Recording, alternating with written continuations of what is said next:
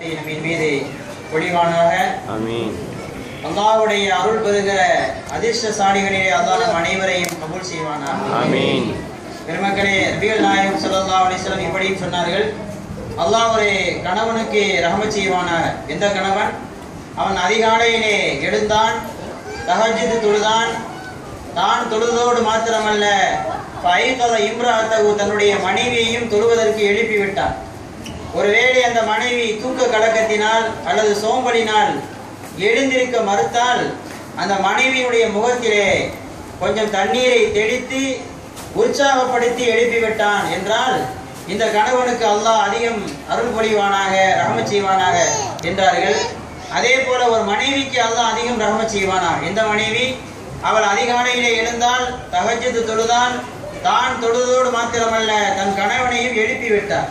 ஒருவேளை அந்த கணவன் சோம்பலினால் அல்லது தூக்க கலக்கத்தினால் அல்லது வேறு ஏதாவது காரணமாக எழுந்திருக்க மறுத்தால் அந்த கணவனுடைய முகத்திலே தண்ணீரை அள்ளி கொஞ்சம் தெளித்து எழுப்பி விட்டாள் என்றால் இந்த மனைவிக்கும் அல்லாஹ் அதிகம் ரஹ்மத் செய்வானாக என்று நபிகள் நாயகம் ஸல்லல்லாஹு அலைஹி வஸல்லம் சொன்னது உங்களுக்கு எல்லாம் தெரிஞ்ச ஹதீஸ் தான். இந்த ஹதீஸை அமல் செய்யறதுக்கு முன்னாடி கணவனும் மனைவி தயவு செய்து ஒருத்தருக்கு ஹதீஸை சொல்லிக்கிறங்க. முதல்ல நீ பாடு சொல்லாம காலையில் போய் தண்ணி தெளிச்சுன்னு வைங்களேன், நடக்கிற கலவரத்துக்கு நான் பொறுப்பு இல்லை. எனவே இந்த ஹதீஸுடைய விளக்கத்தை முதல்ல சொல்லிடுறேன். ரசூலுல்லாஹ் இப்படி சொல்லியிருக்காங்கம்மா, அதனால தெளிக்கிறேன் அப்படின்னு நீங்க சொல்லிக்கிறேன்.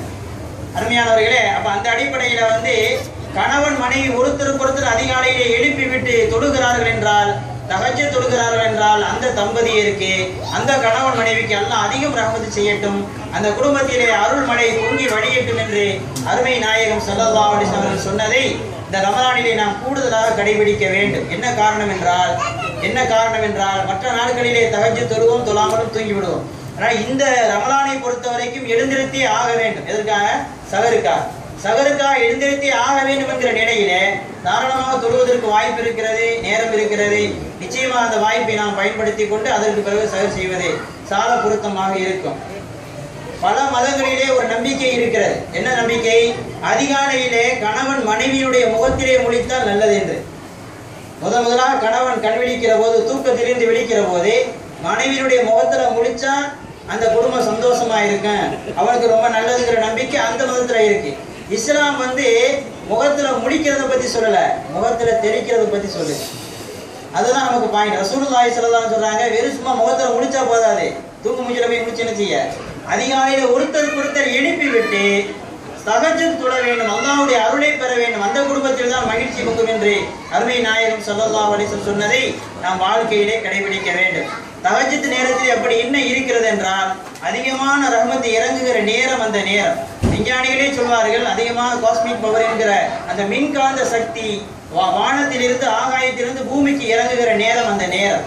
அதனால்தான் அந்த நேரத்திலே தியானம் செய்வது, தொழுகையில ஈடுபடுவது, வழிபாட்டிலே ஈடுபடுவது, மூச்சு பயிற்சி செய்வது, இது போன்ற விஷயங்களை அதிகமாக செய்கிற போது அதிகமான எனர்ஜி, தேவையான சக்தி உடம்புக்கு கிடைத்து உடம்பில மிகப்பெரிய ஆச்சரியத்தக்க வகையிலே ஒரு ஆரோக்கியம் கிடைக்கிறது என்பதை கூட எல்லோருமே ஒத்துக்கொள்கிறார். இந்த நேரம் ஒரு புனிதமான நேரம் என்று. அந்த நேரத்திலே நாம் தஹஜ்ஜுத் தொழுகிற போது நபிகள் நாயகம் ஸல்லல்லாஹு அலைஹி வஸல்லம் ரெண்டு விஷயம். தஹஜ்ஜுத் தொழுகையை வளமையாக தொழுது வாருங்கள். ஒன்று, உங்களுக்கு முன்னால் வாழ்ந்த நல்லோர்களுடைய பழக்கம் அது.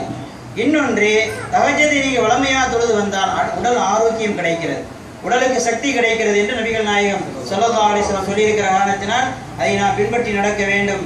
அப்பேற்பட்ட வாய்ப்பை அல்லாஹ் நம் அனைவருக்கும் தந்தருள்வானாக. ஸல்லல்லாஹு